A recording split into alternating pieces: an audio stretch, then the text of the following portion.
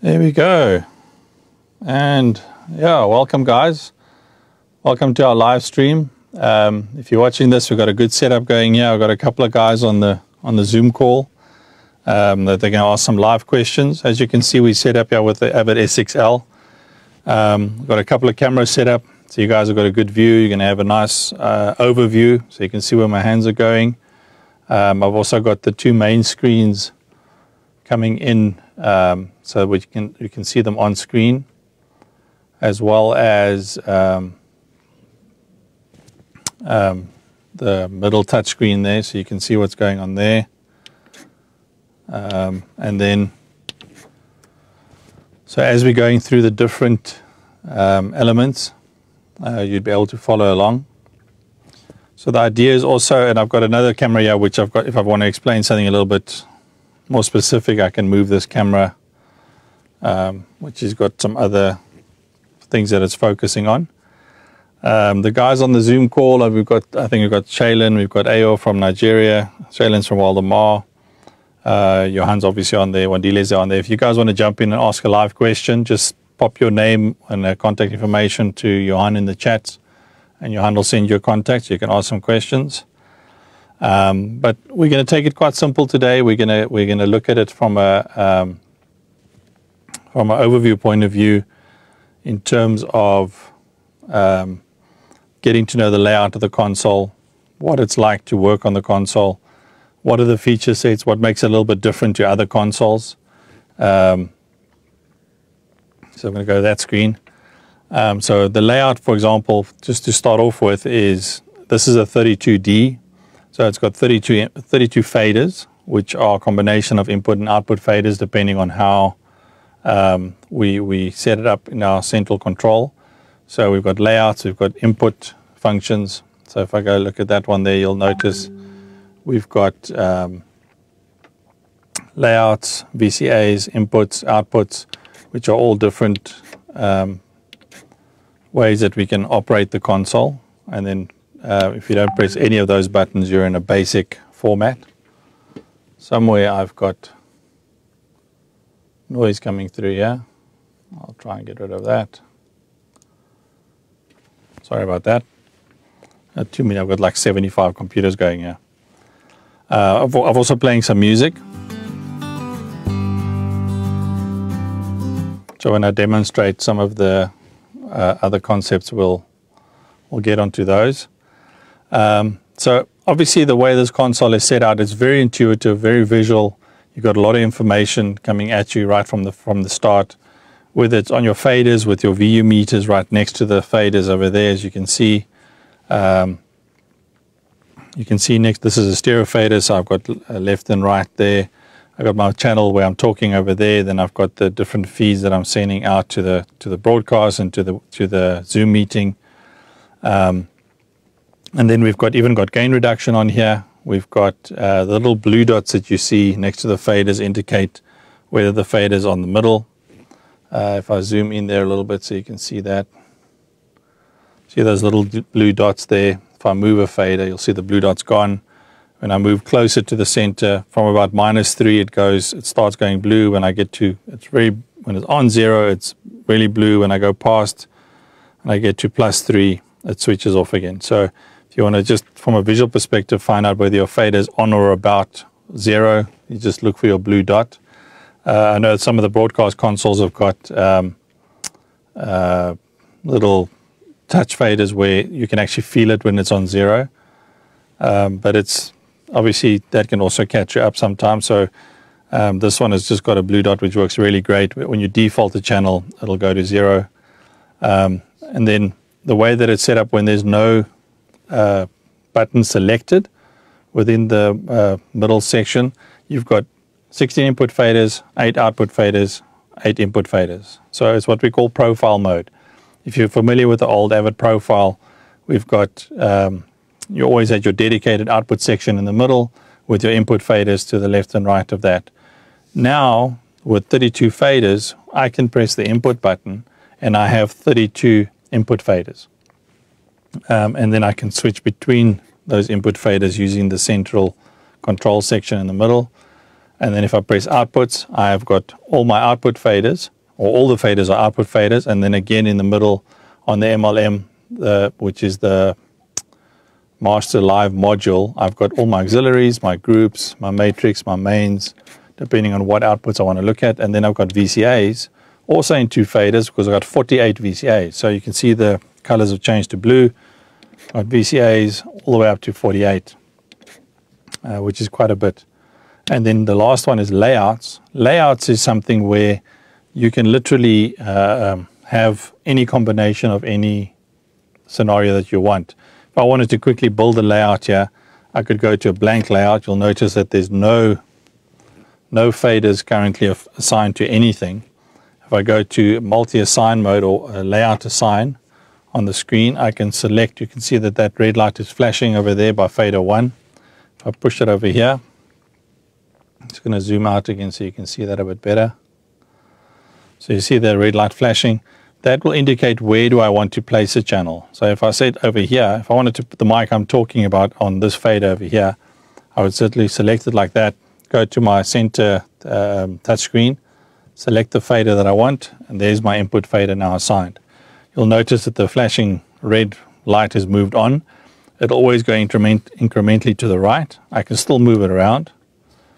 But if I wanted to have the playback music, which I'm currently playing off my Mac over here, I would just go there, or I can skip a channel and put it over there. So there's my Mac channel. Now there's on the whole layer, there's only 2 active audio channels, but I've also got some outputs happening. I've got the output stream, for example, that's going, which I'm feeding off of a matrix. So I can say I want those masters over here. Then I can go to my auxiliary master page. I'm going to put this camera over here so you can see that. So if I go to this section here, you'll notice that on my little MTS in the middle, master touchscreen, I've got on the top of the screen, I can switch between what I see on the screen. So there's my input faders. Those are the 2 that I've selected. You can see that they're highlighted. If I choose the output channel, I would go to the matrix out, and there's my switcher feed. Select that one, and now if I come back to my overview, you'll notice that I've got that layout selected there. And now if I go out, if I exit that layout mode, on this layer, I've only got those 3 active audio paths going, which are my channel that I'm talking on, the music that's playing, and the master that's feeding the broadcast at the moment. On the master that's feeding the broadcast, I can select that, which brings it up to the screen on the side. Sorry, too much happening. And then when I go to the side screen over here, that's messed up there now. That's not working. Oh. So if I go back to this view over here, when I select a channel, either inputs or output channel, I will get their feature set onto the encoders above them, which is called channel knob modules.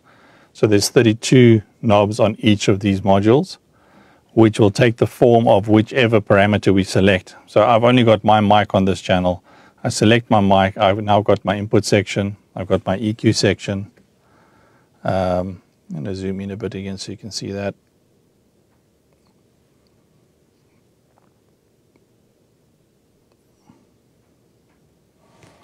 I've got my dynamic section, my plugins, and then my different mix sends. Obviously, there are 96 auxiliary buses, or 96 buses, which is a combination of auxiliaries and buses themselves. So if I go to my input section, I've got my gain, I've got my phantom power, low pass, high pass, polarity, direct out, delay, as well as all the different protection modes in terms of the automation safe for bank safe, solo safe, and automation safe. My actual routing to left, right, and mode and solo, and then my mute group assign and my VCA group assigns.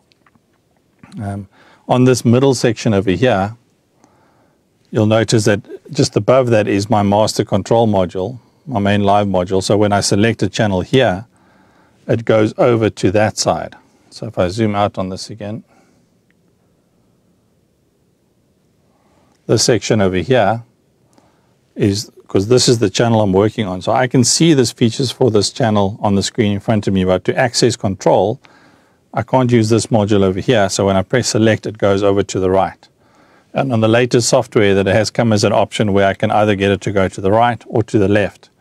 So if you're working with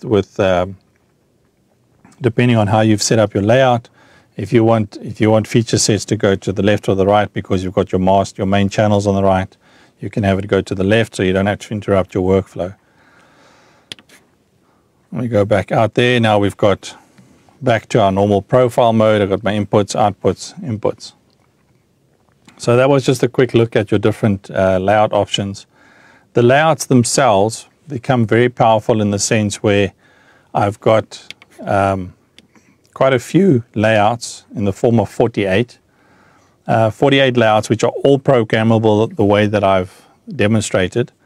The difference is the first layout, we can lock that to a snapshot. What happens with that is if I've got that locked to a snapshot, if I've got a certain layout going, so I can clear this layout, for example, I'm going to go take that away quickly. Just going to clear this layout. This is layout 1.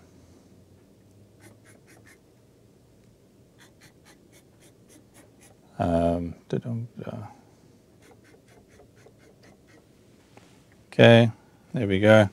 So if I go on this first layout and I say that I want my vocals or my drum kit on the side, my VCAs in the middle, and some vocal stuff and reverbs on the side here, I can quickly set up that by just going to those channels, selecting 8 input channels.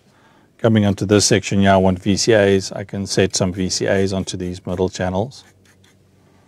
And then on the side here, I said I want to do some of my auxiliary, maybe auxiliary masters. If you're doing monitor desks, obviously you want to access your auxiliary masters quite quickly.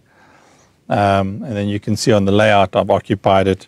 And you can also see at the bottom of every fader, there's a different color switch, which gives you quick access to visually just see that there are different things. These colors are not fixed. You can change them at any time. Just on screen, select, change the color, and you can change the color. So you can actually, if you've got all your vocals in blue, all your drums green, all your guitars white, you can have the VCA, the effects, the auxiliaries, everything to do with a certain section, all the same color. The reason that becomes handy is because you can actually filter what you see on your master touchscreen by using colors. In this case, if I've made, can you see that? So if you see there, oh, that's not going to work now. Oh, Houston, we have a problem. Yeah, I've lost my, I've lost the feed of the 2 screens. I haven't lost them. You can see them, but they're not playing along nicely. I'll go back to that one.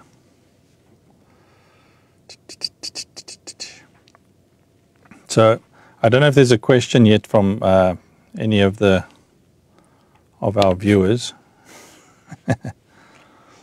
I'll have a listen to those guys. Your mics are on if anybody's got a question. Johan can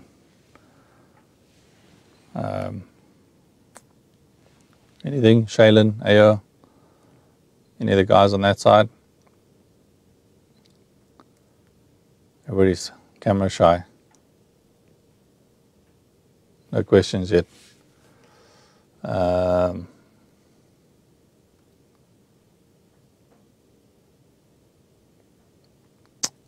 Oh, thanks, Obi. I'm just looking at some of the comments on the Facebook page.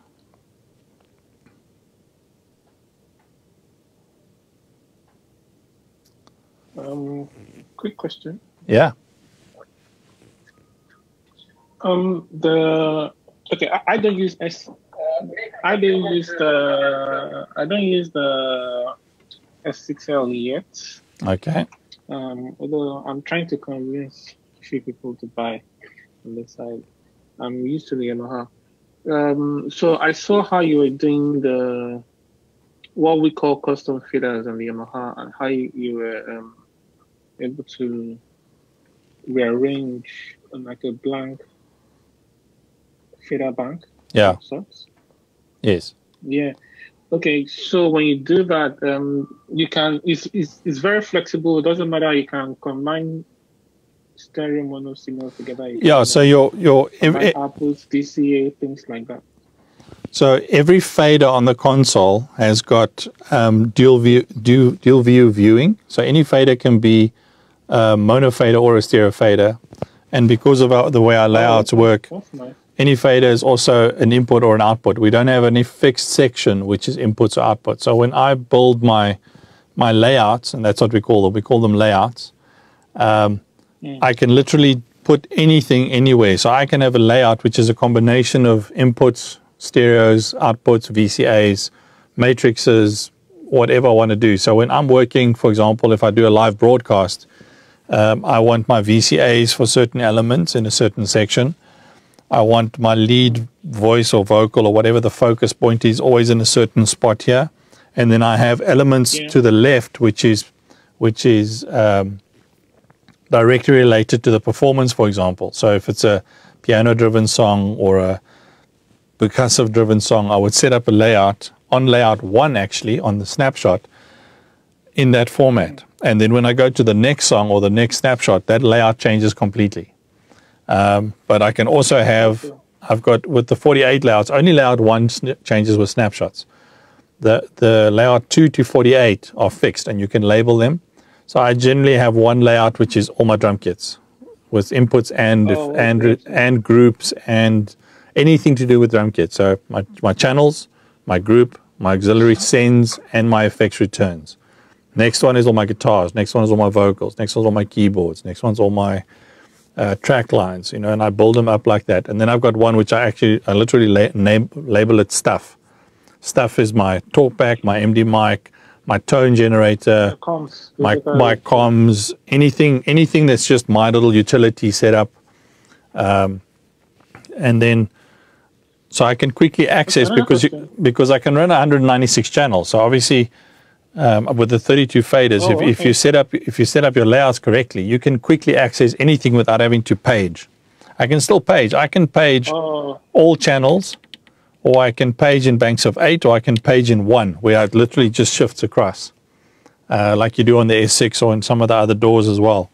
But if I go to layouts, I can quickly, just by pressing one button, which is actually labeled, I can label my layout so I can visually see what I'm going to, and I can go, there's drums, there's choir, there's vocals.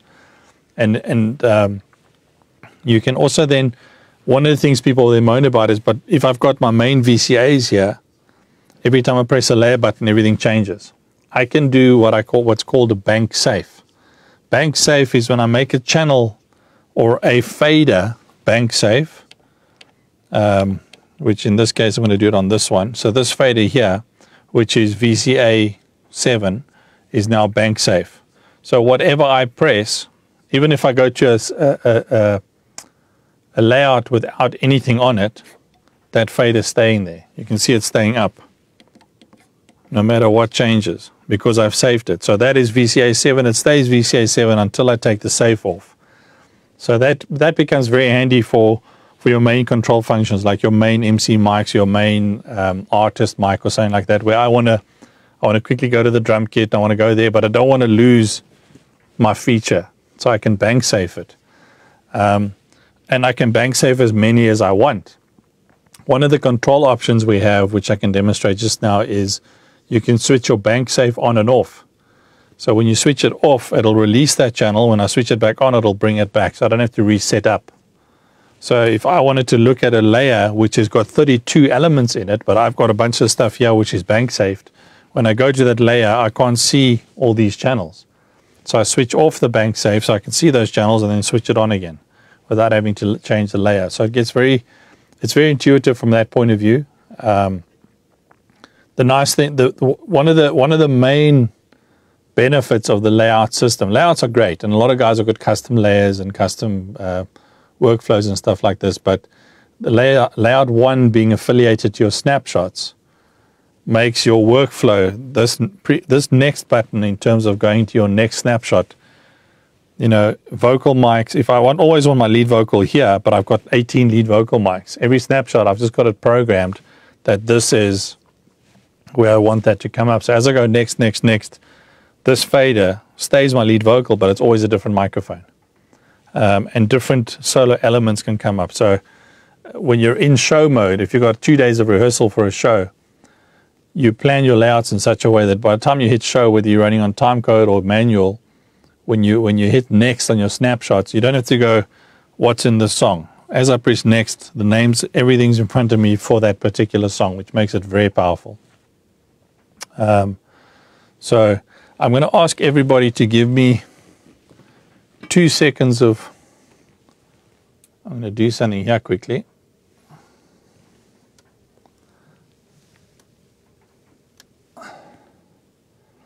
I'm actually just quickly going to switch the software so you guys can see the 2 screens. Just give me a second there quickly.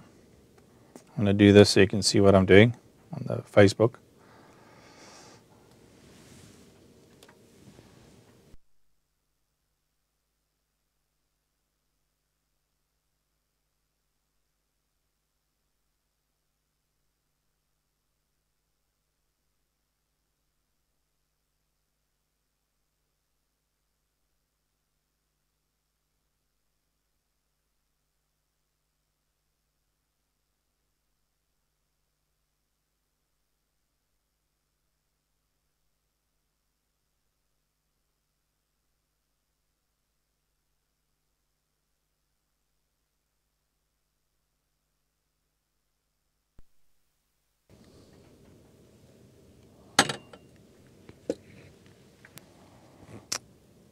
There we go. I'm back. All of that didn't really work what I wanted to do. I got my screens back, but I can't.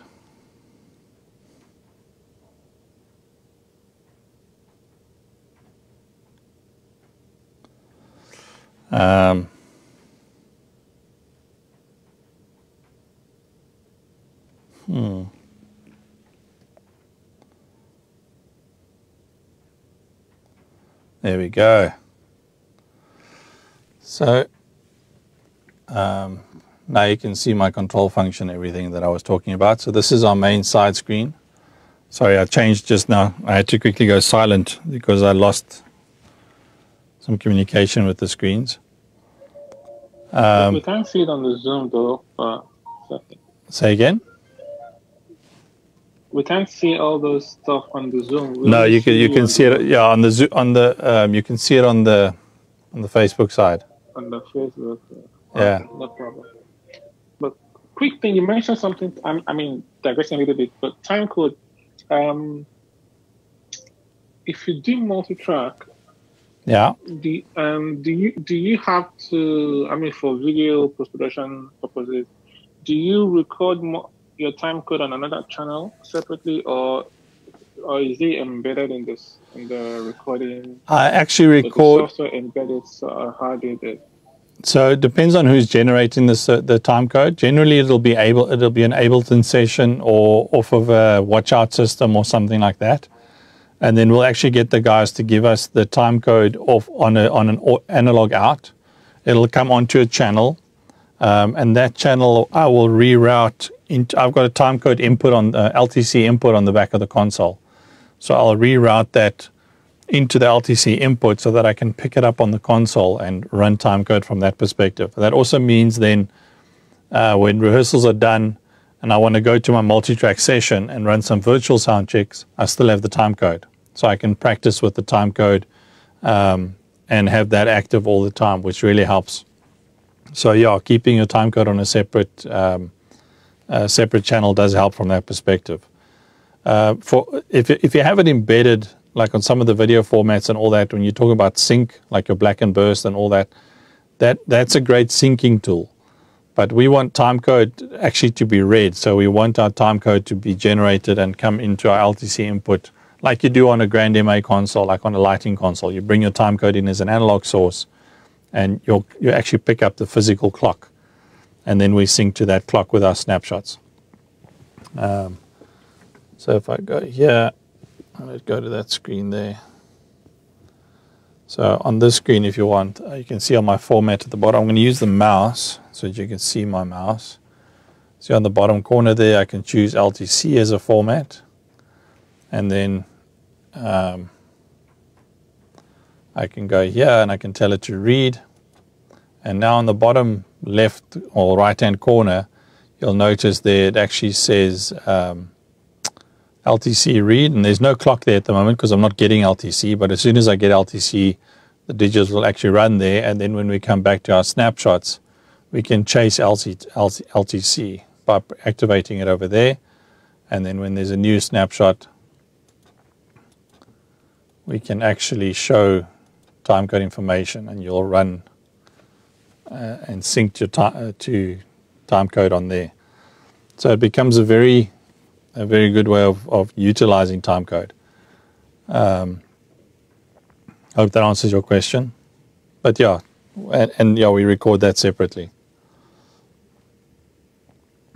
Any other questions from the guys online?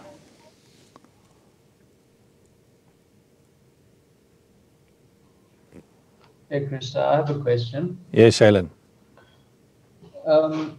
If for a new operator, kind of standing in front of an S6 for the first time, what would you say is the general learning curve, for them to just get it to an operational level, to understand the basic workflow so they can get on with the session, and then obviously advance into things later? So that's a good question, because obviously that's what faced with a lot of guys when they think about potentially buying a console or where they're going to place the console.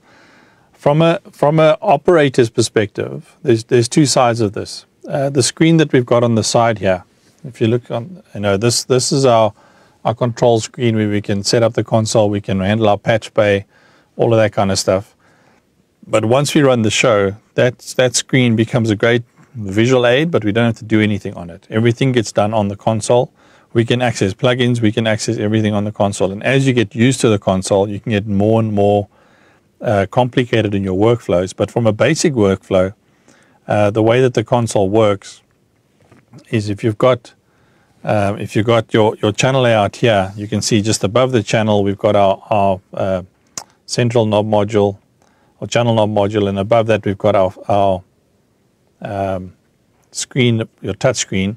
And on the touch screen, it's very similar to the Soundcraft, where if I want the EQ, I touch the EQ. If I want the compressor, I touch the compressor.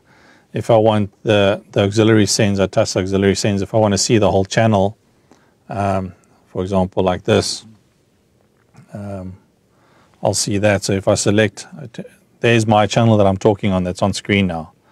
So that's on my center screen. That's also similar to what I would see on my main side screen. If I had to go to that side screen, you can have quite a bit of visual input. So for a guy that's just walked up to the console, the hope is that the console is in a working state. I would never throw a guy in, if I want to introduce him to the console, I'm going to give him a working scenario. In other words, there's some audio running, there's maybe a multi-track running, all that.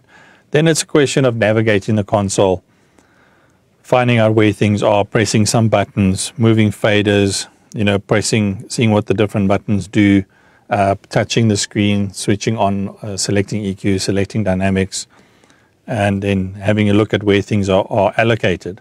And then when you've got time, you'll see that guys naturally get drawn to the touchscreen on the side, and they'll look at inputs, they'll look at outputs, they'll look at the filing, they'll look at snapshots and all that. They might not know what all of it is, but they'll start getting used to it. So you can get a guy, if he's used to an analog workflow or Soundcraft workflow or most other digital consoles, what happens on a channel is pretty straightforward. You've got your capturing at the top.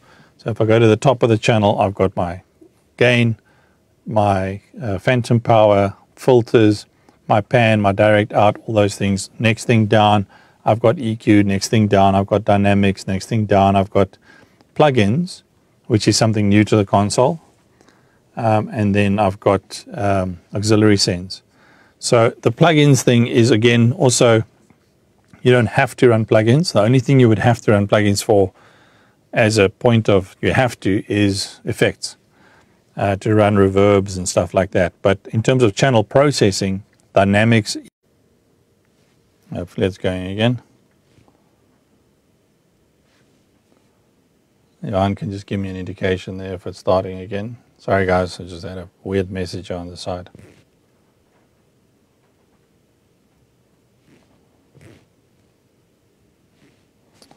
Channel processing. Oh, there we go. Sorry guys, the guys watching the stream here. We had some, I don't know if it's connectivity issues or something, but should be back up now. So yeah, so if you're not used to the console and there's a working scenario, you don't have to do any patching or anything like that. You can get going very quickly, you know, select a channel, press the EQ, you know, turn buttons on the EQ, see what it sounds like. There we go. Oh, there we go. There's EQ there. You know, play with the do some different things, and you know, just fiddle. Because I think that's on any console. If it's already working, you can navigate and find your way, and you realize when you do things wrong. If it's out the box, you do need someone to talk you through it, because when it's out the box, in other words, I'm just switching it on now. Things like the hardware scenario becomes a little bit more complicated, because every manufacturer, from a hardware perspective, the way that they connect their devices, the way everything is configured, there is a different way of how to do that. So when we're in that scenario, those things have got to be done right. On the console here, I can go to my devices page, and you can see what the devices are that I've got currently connected. I've got my stage rack, I've got my engine, and I've got my control section, my controller here, which is all connected via AVB, also, and I've got a MADI card as well, which is in there. And then once that's all done, I can go to my patch bay, and I make sure that I've got the channels that I need patched.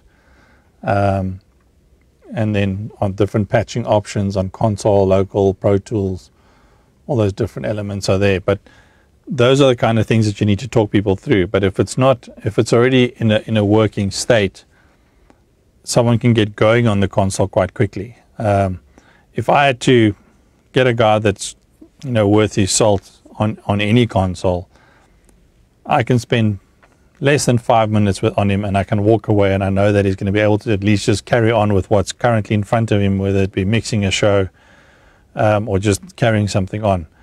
And that same guy, obviously, in a couple of sessions, will really get into the hardware of the things quite quickly, just by time and exposure. I hope that answers your question, Shaylin. It's the same way, for example, on Soundcraft or Yamaha or anything like that. It's about what you see in front of you, and the guys also think very well about their target market. If you think about houses of worship, you know, volunteers, you know, you can't have a volunteer sit there and go, oh, what now? It's got to be very intuitive, and in those scenarios, almost always it's already set up, so it's a matter of operating. And on that operating side, you can get going very, very, very quickly, quite easily. The technical side, like it is with anything, you know, with Yamaha, for example, you need your back-end knowledge of Dante and all that kind of stuff these days. On here, we need AVB knowledge, we need networking knowledge. On Digico, you need your hardware knowledge of their particular systems. On Midas, you need the hardware knowledge on their particular systems. But once it's operating and it's working, you can get going quite quickly. Is there another question from anybody watching? Paul, if you make a change like that, would audio carry on? What change are you talking about, Paul?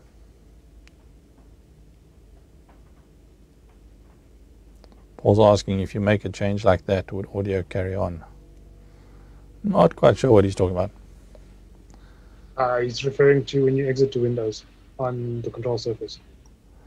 No, actually, if I had a, there are certain scenarios where the fallover, the audio will keep going, as long as I don't interrupt the DSP process. But I had to physically quit the software, because the software that I use to get what you see now on screen is a third-party software that I've actually loaded on the screen, which automatically deactivates every time I restart the system. So I had to go out of the system, activate the software, and come back into the system, which means I'm exiting the processing. So that's why it went quiet for a couple of seconds when I did that. So yeah,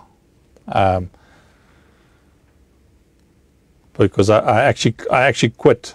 I switched off the console. So switching off the console can't have a failsafe. You switch that off.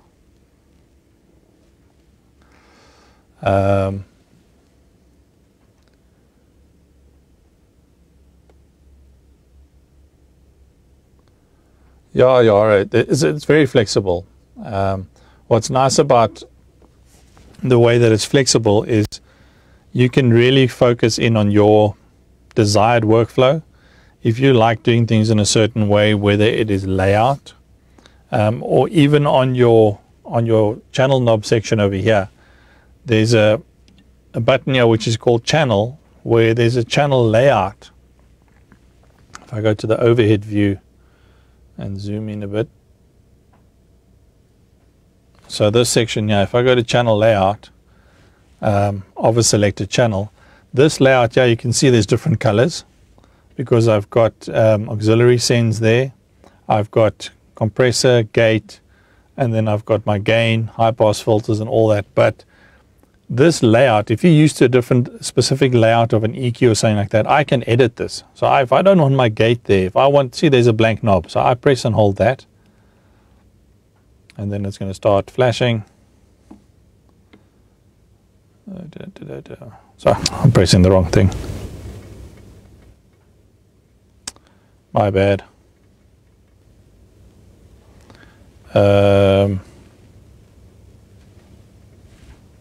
One, two. So if I go, sorry, I was pressing the wrong button. If I press that button and hold it, you'll notice, I think you can see it on screen, that red knob is flashing. So because it's flashing, I can now take my mouse and go to any other parameter or any other place on the console where there is a parameter and click on it, and that will become that knob. So if I wanted that to be a specific auxiliary send, I can go make that auxiliary 9. And you can see there's 9, there's that one, and then the knob, I touched something else, so that I made it a blank. But as I'm pressing here, I can completely reprogram what that looks like, and you can see now it's got a whole bunch of auxiliaries. So if I'm a monitor guy, I can have a layout under my channel section which is specific to my monitoring scenario, or if I want my gain to be at the bottom right corner or anything like that, I simply just have to select where do I want something to go. So if I want that there, and I say I want that to be my channel gain, now it's my channel gain. You can see it's also gone red, and that is now channel gain for whichever channel I've selected. So this channel knob section, if you're used to a Midas XL4 or a way Yamaha is lined up, or an SSL, or any particular way that the channel is laid out, you can actually lay it out the way you want it and the way you remember it, which is also very nice from a flexibility point of view. And I think that's what it's about. You know, if you can be comfortable, access things quickly. You know, you don't want everything to be 75 buttons away. You want to be able to press a button, or be in a state where everything you need to do for that functionality is right in front of you. That's where the layers come in quite nicely, and then the function keys. That's a whole different aspect that we can still get into.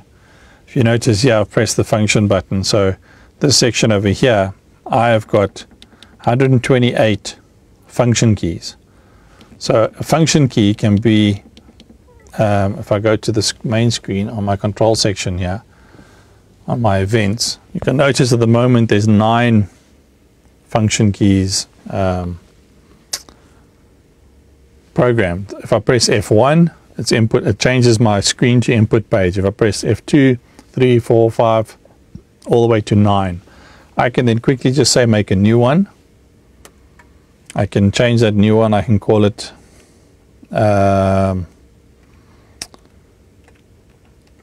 bank safe off. I call it bank safe off, and then on the right hand side of the screen I'm going to use the mouse quickly so you can see what I'm doing. I go to the right side, I go to my triggers. So on my triggers I want to use a function switch. Now I've got 128 function switch, so function switch 12 is quite accessible there for me at the moment, so I can go to function switch 12. When it's pressed or released, so I can choose how I work with it, pressed or released. So when it's pressed, what does it do? What's the action? Comes over here and we can say bypass a plugin. If I had a plugin, I do actually have a plugin in this. If I click on there, it'll take me to specific plugin. You can see, where is it? There's a plugin there. I've got a pro limiter on the broadcast, so I can switch that pro limiter off and on. Where's my monitor buses? I can switch monitor buses, I can bypass, I can change to graphic EQs, my fader banking, different outcomes, modes, spill modes, sends on fader mode, multi-assign strip mode. I can have my light switches on that function switch do different things and flash or be on. I can do stuff in Pro Tools where I can record and stop. I can go to specific snapshots. I can go to GPIs or GPOs, which is external sources, disable events. So I can actually switch stuff on and off. On my system, I can go to mute all stage outputs. So if you want to, I can label that all output mute, whereas if the guys want to do a stage change without having me to go to a bunch of channels, I hit that and it just kills all outputs. Or I can lock my system when I want to walk away from it. I can make it an oscillator switch, all that kind of stuff. So this section here under control events is extremely powerful. And in the past you had to set these up for tap tempo and all that kind of stuff as well. That is not the case anymore. What's nice about the desk now is it comes with a standard tap tempo button, which is always active right there, and you can see it, it flashes. So I've got a tap tempo which I can press at any time. I actually use a control function like that, which I can show you now quickly. If I go back there, control function, where I can use under my triggers, you can have you can look at continuous fader strips. So I can look at a specific channel. So if I look at channel 1, double click fader above input pan, I can look at different elements of that channel and have it trigger specific things. So I can go to my channel 1 meter. So if my channel 1 meter, sorry, I just did that wrong. Channel 1 meter above, call that -10. So if the VU meter on the channel goes above -10, what must it do? I can come over here and I can have it trigger my tap tempo, which I had somewhere here. Tap tempo, there we go. So the way that works now is if that's channel 1, for example, but what I would do is I would take that and I would make that my click track that I'm getting from the MD. I would see the value that is sending my click track, and I can tell the tap tempo, instead of me tapping that tempo button, tell it to look at that VU. As soon as the tap tempo goes, it looks at the VU, and I can set the level of it. Obviously it doesn't catch anything anomalously. And then as the MD is pressing Ableton tracks or the drummer's running his click track or anything like that, my tap tempo is always on tune with the song that's currently playing. I don't have to sit there and try and wait 4 bars of tapping. The minute there's been 2 clicks, it's in. And if it's a half time or double time, it'll catch up on that quite quickly. So those are quite nice effects to have. Other things under control that you can do. You can do fader start stuff. You can do monitoring sends on and off depending on where your faders are. You can do channel mutes on and off depending on what fader's using. If you pull a VCA down past a certain point, it can stop a playback. If you push it up past a certain point, it can start a playback.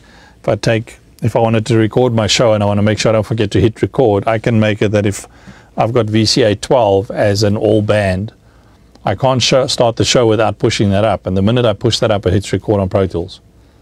So I can't forget to hit record. And it can stop when I pull it all down again. So there's quite a few things like that where you can automate to a point a bunch of stuff. Let me see what Darren's saying here.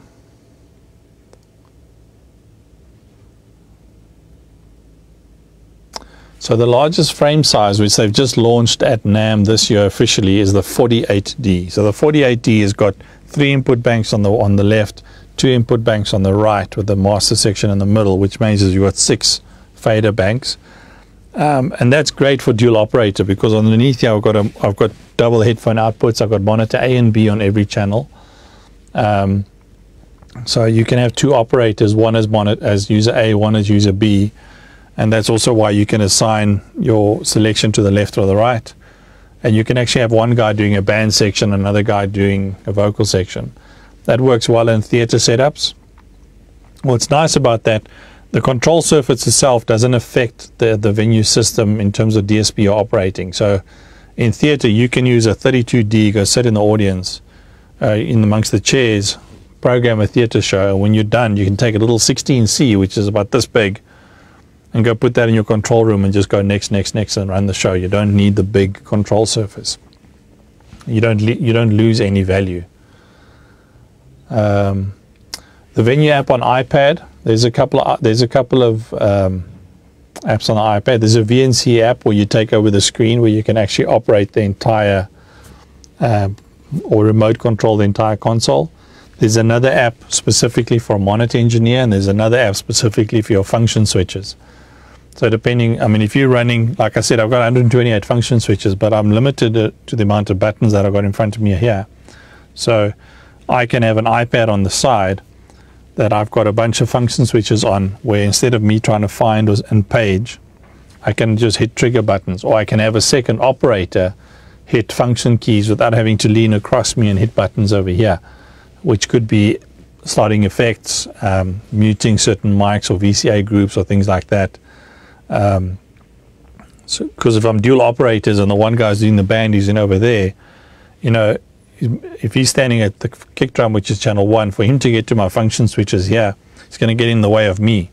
But he can have an iPad and press function switches on the iPad. So it becomes very intuitive from that perspective. Yeah,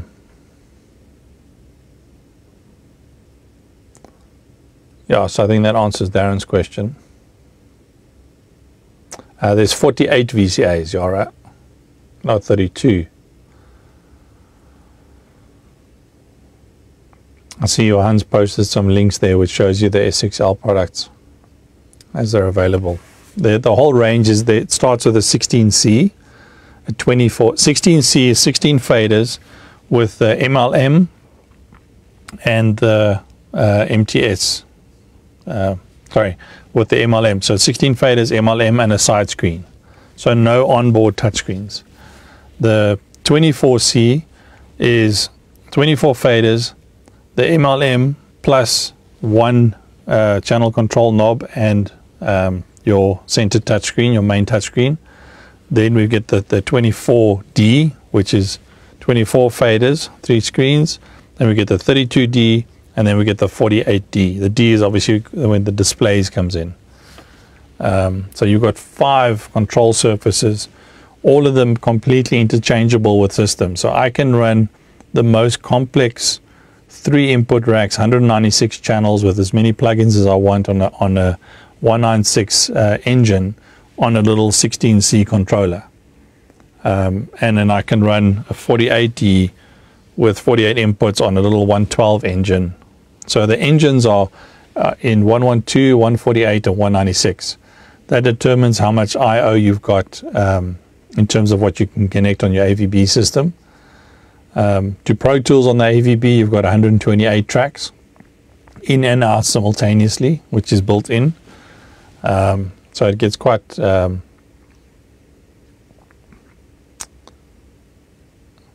I can't read and talk at the same time. What they've done is they're growing a family of products where all the inputs and outputs, all the I/O devices, all the controlling devices, all of them work together quite seamlessly. At the moment, you can run 2 control surfaces on up to 3 stage racks. So you can have a front of house and monitor console where they do true gain, in other words, gain sharing, which is a little bit different to some other people, where both consoles actually see a gain setting, not just the trim. And if you have a saved file, you can make monitors the main console one week and the front of house the main console the next week, and your show files don't have to change because they both have gain presets built into them with offsets. So it's a very intuitive system from that point of view. There's talk of them adding a 3rd console into that, so if you had a broadcast console you could run 3 of them in that sense, but there's a lot of processing that has to happen in that. That'll probably be in version 7 of the software. Hopefully that'll be quite handy. But yeah, they keep trying to, and as they're adding content now in terms of software options or hardware options, everything is interchangeable with everything. You're not stuck with, if you've bought a piece of hardware now in the Avid family, you're not going to have to buy other hardware now when an upgrade happens or when you want to expand channel count. If you've got a big enough engine, so that's the thing. If you want to build up to a large format, you buy a bigger engine, but you can buy smaller control surfaces. And then if you're running a big show, you can rent in just a control surface. You don't have to change out. It'll work on your engine.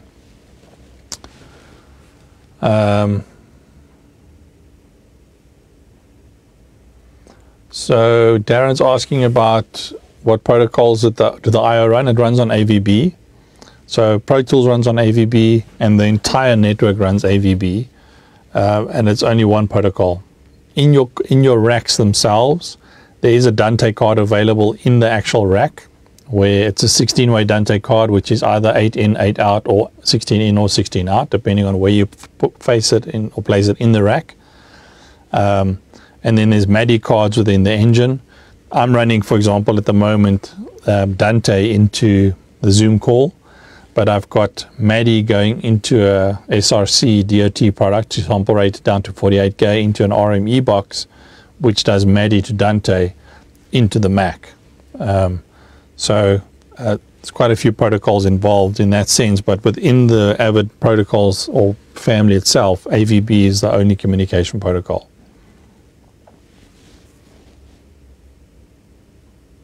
Darren's full of questions. That's cool. Any other questions from the guys in the Zoom call? It's very quiet.